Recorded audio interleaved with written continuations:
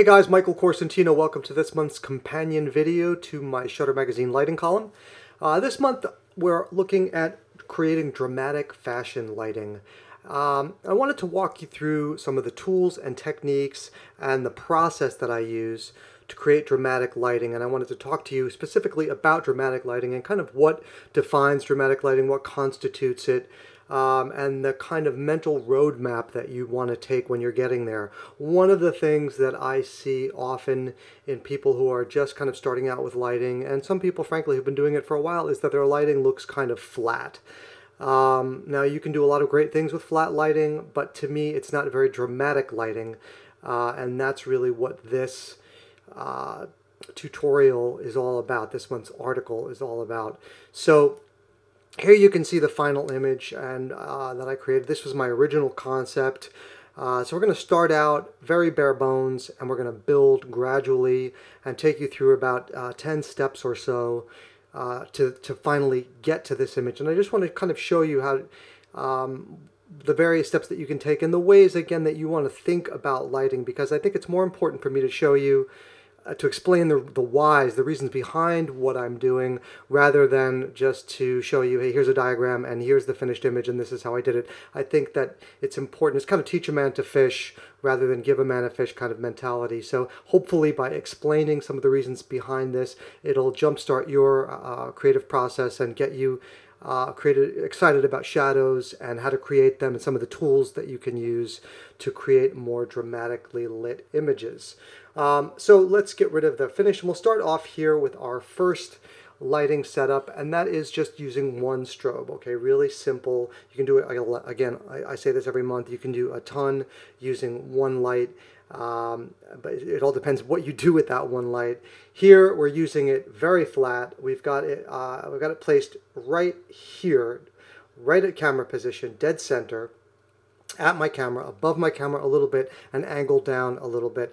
That's why there's this little shadow under the chin, but basically, and the shadow behind the model, but essentially there is very little in the way of shadow or modeling on the subject's face, right?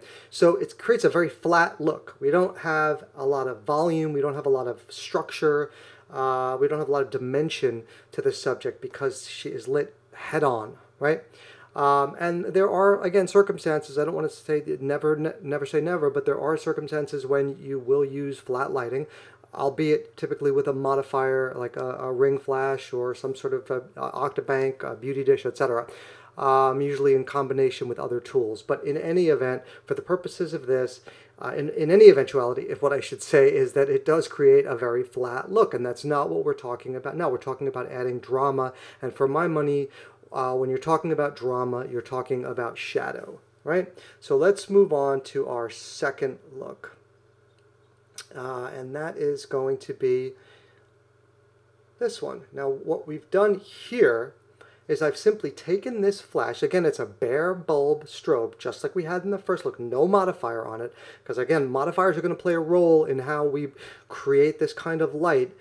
So I wanted to start with no modifier, and we're going to slowly build. But one of the first things that we want to do in our journey toward dramatic lighting is to add direction to our light, okay? And this will hold true throughout the rest of our images, throughout the rest of the steps that we're going to take, okay? So what I've done right away is I've taken the image, I've taken the light rather, which was here, dead center, and I've moved it over to here, camera right, okay? And I've given it direction by doing that. I've introduced shadow by doing that. It's really kind of up here and pointed down. It's at about 45 degrees to the side and 45 degrees down, that kind of usual suspect positioning. But what it does is it gives us this nice shadow here, kind of a Rembrandt looking lighting pattern, creates lots of shadow here. And you can see here, if you're contrasting the first image and this image, they're vastly different, okay? Now we have shape, we have dimension, we have a model that looks like she's sculpted rather than flat. All right, and that's simply by just moving our light. You can do it either left or right, and the further to the side that you move it, the more shadow and dimension you're going to have, right? So that's step number 2. So let's move on to our next iteration. And what we're doing here is adding this reflector. Okay, we're still working with one strobe. We still have it positioned exactly like we had it in the last slide, which is camera right, 45 degrees over, 45 degrees angle down, positioned slightly above the model. So nothing has changed, except all we've done is we've added in this reflector. It's a standard 7-inch reflector. They're available across all sorts of brands. So don't think that you can't get one of these, whatever brand you have. So again, we've got the same kind of light pattern, but the quality of the light has now been modified. The background is much brighter. The shadows are a little bit more intense. We've got more specular highlights on the model. So just a different quality of light, a contrasty, a more punchy light, a little deeper light. Shadows are a little deeper. Transitions are a little harder. And we've got a more confined light because the edges of this modifier are now controlling where that light is spilling. So you can see here that there's a bright center core here, and then things are kind of starting to fall off here. All right. So modification. Modifiers are going to play a huge role in creating your light, either soft or hard. Okay. So you definitely want to think about your choice of modifier. Next up, I wanted to throw in an interesting curveball here. We're sort of deviating from the path, but I wanted to talk about this tool because it is a really amazing tool. It's called a grid spot. It allows you to focus the light and create various shapes using these tabs here. You can create all sorts of shapes from circular to shafts and all sorts of stuff, and you can focus them from spot to wide. I'm losing the word here, but you guys know what I mean. From soft to very sharp edges. And I've gotten a very sharp edge here by focusing the light. So this is called a grid spot.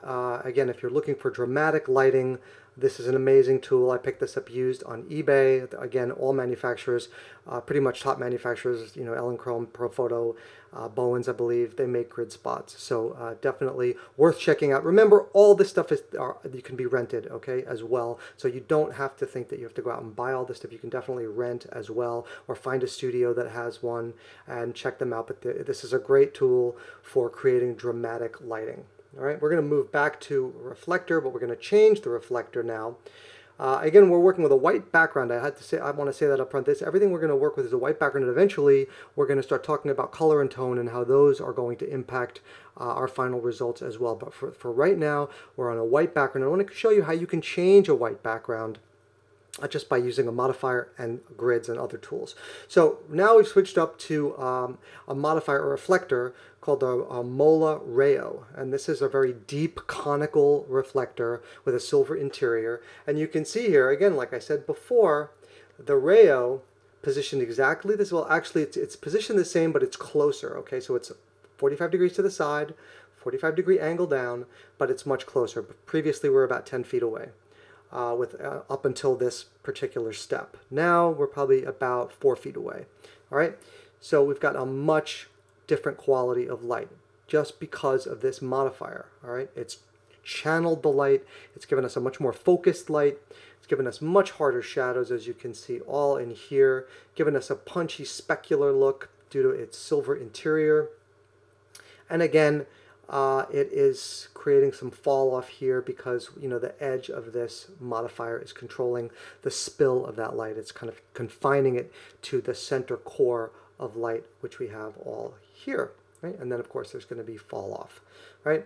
So I love this modifier, great modifier, definitely worth checking out if you're into a dramatic kind of punchy look. It can also create a really soft look, oddly enough. It's a very interesting modifier, but here we're using it to create a kind of a punchy, dramatic look. Okay, so next thing that we're going to do is we're going to move back to the 7-inch reflector, and we're going to put a grid in there. Now again, I talked about white backdrops and how you can change the look of a backdrop with a modifier. Now this is exactly the same position that we were in the last setup. All that I've done is I've swapped out the Rayo for a 7-inch reflector, and I've popped in a 10-degree grid spot. And you can see here how the background now looks completely different. Right? It's gone from very bright white background to now a kind of black and dove gray background. Right? So here we've got the modifier, we've got the 10-degree grid spot, and a white backdrop. And this is the effect that we're able to create. The quality of light, of course, is also very different. We've got very, very deep shadows. It's a nice specular look here, very obviously very dramatic look. That's what we're going for. And then our circle has gotten tighter, so that we have all this fall off happening here and here, and then a center core of light kind of all there, lighting up our model, and for there's fall off here. Now later on what I'll do is I'll bring in a strip box and put it here underneath our reflector to light up the subject's clothes here and here. Now you can go ahead and do that, or the legs. So sometimes you want to stack two lights, the key light and the fill light. I believe I do that later on. Okay, so that's the white background with reflector and a 10-degree grid spot. Next up, we're using a gray background. Same exact lights. Here I have done what I talked about before. I've added in this Rotolux medium softbox. I put that here, and that is underneath the key light. You can see here that now we have more illumination all the way across here, and that's helping us so that this all doesn't get lost, because black on black or gray can, it just disappears. We've got that same reflector, 10-degree grid spot. That's here, and that is lighting up our model and giving us this cool kind of light. So what's happened is we've created this. We've just swapped out the background as well. We're using a gray background, and now we've got a much different, more dramatic quality of light. So again, here tone starts to play a role in heightening that drama, right? And then we had to make certain adjustments so that the clothing doesn't just disappear on us, which is where we're using this fill light to kind of give us some extra illumination on the body of our subject. All right. Next up, we've switched to a black background. So everything, again, is exactly the same, but we're using a black background. And you can see here that now we've got a truly dynamic, dramatic kind of look. I love you shooting on black when it comes to dramatic look, but there are considerations that you have to take into effect in order to get the right kind of look. So I'm bringing all of those things to bear here. I am using that 7-inch reflector like we were in the last, the 10-inch grid spot, the black background, and also I've changed to two of these medium, actually two Rotolux softboxes, one medium, and that is here. It's back a little further actually, but I'm lighting up all of the model's left side, camera left side, opposite the key light. I'm not a very good illustrator, as you can see. And then I've got another one underneath the key light, right here. Another great illustration. And that is lighting up this side of the model, right? And nothing else has changed. Key light's exactly the same, 10-degree grid. We've just changed the black to the black background, and that's given us this really heightened kind of cool look that's dialed in. Now this alone would be a really cool portrait. I think it would work as a dramatic portrait, as a final, but it wasn't my initial, my final concept that I had in mind. So let's take a look at how we started to build that. All right, so for that one, we kept the black background. I added a grid to the strip box, right? I'm using a large strip box here, a large Elinchrom strip box, and I added a Light Tools grid. If you shoot Elinchrom, you'll need Light Tools grids. Elinchrom doesn't have a whole lot of grids in their line, and Light Tools makes fantastic grids, so if you've been on the search for Elinchrom grids, definitely check them out. They're amazing. They come with an internal easy pop-up system and stuff so that there's no sagging, and they're really, really well made. So anyway, I'm using this strip box here, and I'm using that as my key light, camera right, and that's lighting up, providing all the illumination here. And then I've got two bare flashes, two bare strobes behind the model, and those are using Roscoe Primary Blue Gel, right? If you're looking for Roscoe, if you're looking for gels, Roscoe's great. They've got some cool gel packs that I used for this. I taped them on here. One important note, if you're going to attempt something like this, what I did was I put gaff tape on my C-stands all the way down, up, and I should have by all rights done it here, because you can see if you don't, you're gonna have a lot of retouching to do. But I did the bulk of it, but I didn't do it here. It didn't take me that long to retouch it. But taping and masking your stands will just help you if you're gonna illuminate toward the camera. And I put the gels, the primary blue gels on the light heads, on the strobes. Also, one other thing is if you're going to use gels on your strobes, anywhere on your strobes, what you want to do is make sure to turn off your modeling light, or your gels are going to melt onto your strobes really quickly, and that makes nobody's happy about that. So definitely look out for that. Okay, one other note. Inside this strip box, you've got a diffusion panel, and then, well, you've got the diffusion panel on the outside, then you've got an internal baffle, right? And then behind that, of course, is the strobe. So I have another primary blue gel over that strobe, kind of half over it. It's kind of hanging there. I've gaff taped it. I didn't tape the entire front of the softbox with gel because it would have been too blue. I didn't want that much blue. I wanted I wanted white light. I wanted a predominantly white light, but not entirely white light. I still wanted a hint of blue, but I didn't want it to be completely overwhelmed with blue. And I'll show you that because I experimented with it to see what it would look like if it was entirely covered, even without covering the entire face, just covering the entire strobe was too much blue. All right, so let's take a look at that next. Again, half covered with blue gave me this. All right, so let's turn this off and go here. All right, here's the effect with fully gelled with blue. Okay, so that entire strobe head here is wrapped in blue gel, right? And that's the effect that I'm getting here. And it was just too much blue for me for this particular, for what I had in mind, right? Also, fog. I've introduced fog using a Roscoe vapor machine, and they're tricky. They take a little while to get the hang of until you, of course, once you know how to use them, they're great and easy.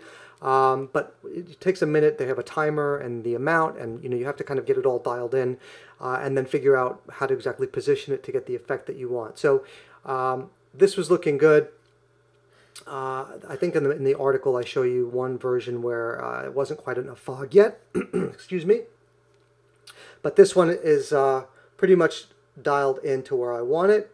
Again, but with too much blue. So I scaled that back. I took that filter and, again, used half of it.